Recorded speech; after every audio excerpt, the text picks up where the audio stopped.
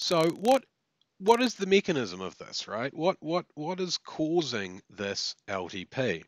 Well, as I've already established, it's highly NMDA receptor dependent. Now, the NMDA receptor, as you know, are voltage dependent, right? That when you have a normal amount of magnesium in the extracellular fluid, if the cell is hyperpolarized, near rest, then no matter how much glutamate is released, no current flows through the ion channel. But as the membrane potential is depolarized, these ion channels open. So sort of from minus 40 up, the voltage dependence is removed, and a lot of current can pass through these receptors. We also know that NMDA receptors are calcium permeable. So this is a more recent experiment using 2-photon calcium imaging in a brain slice, and they're uncaging glutamate. So they're making a puff of glutamate appear directly beside the spine. And when they do that, they see an EPSP, and they also see a calcium transient in this dendritic spine or in the spine head. But when they apply AP5, APV, they get basically the exact same size voltage change, but no calcium. So NMDA receptors are calcium permeable. Those are our first two things. We also know that a burst of intracellular calcium is enough to induce LTP. So this is one of the first experiments where that was ever done. So they've got something known as caged calcium that basically releases calcium in response to a UV light. Here, this flash is when they're releasing the calcium.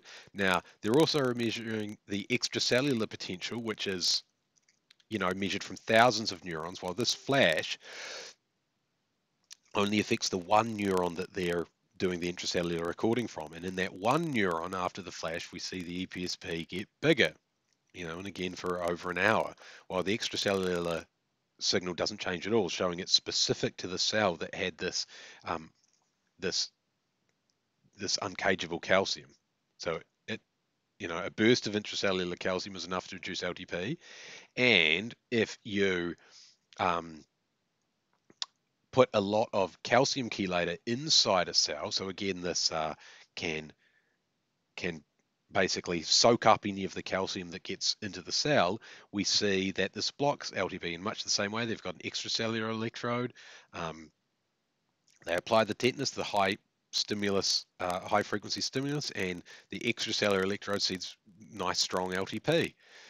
So, for most cells, their synapses got enhanced, but in the intracellular cell, where they could record the actual EPSP and they could put in enough calcium to chelate all of the calcium, sorry, they could put in enough calcium buffer to chelate all the calcium, yeah, they didn't see any LTP, so the EPSP didn't get bigger. Finally, LTP involves the phosphorylation of AMPA receptors. So here is just now they're using something called a theta burst stimuli, which is still essentially high frequency stimuli. They get nice LTP that lasts for an hour. And if you don't like blots, I apologize, but here they are using phosphate specific antibodies, and they see that this phosphorylation at serine 831 on the GluR1 subunit of AMPA receptors increases, and actually it keeps increasing over time. And then finally, we know that long-term stable LTP requires transcription and translation, right? So here is a weaker LTP, right? So they stimulate the field EPSP slope, the size of the field EPSP gets bigger, and then slowly over the course of an hour, heads back to baseline. But when they apply a very strong LTP protocol, they get LTP that goes up and stays up, for this 200 minutes. So what is that, 3 hours?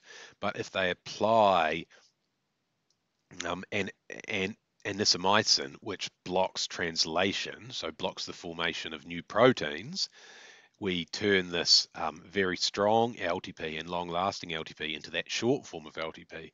While if we block transcription, then I said that the wrong way around, right? So if you block translation, Is that even the right way around? Point is, if you block protein synthesis, then your LTP doesn't last very long.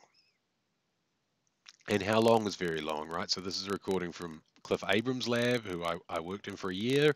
And what you see is that this time is now in days, right? So this is an in vivo recording in a rat hippocampus. They apply the stimuli, the EPSP goes up by 40% and stays up for a year. So what is the mechanism? Well, this is the sort of the textbook explanation, right? That a lot of glutamate is released to a depolarized cell, right? So the depolarization provided through AMPA receptors is enough to depolarize the cell, which clears the magnesium blockade from the NMDA receptor and allows calcium to flood in. This activates calcium calmodulin dependent kinase, which goes on to activate. Sorry, it activates calmodulin, which goes on to activate calcium calmodulin dependent kinase, which phosphorylates AMPA receptors.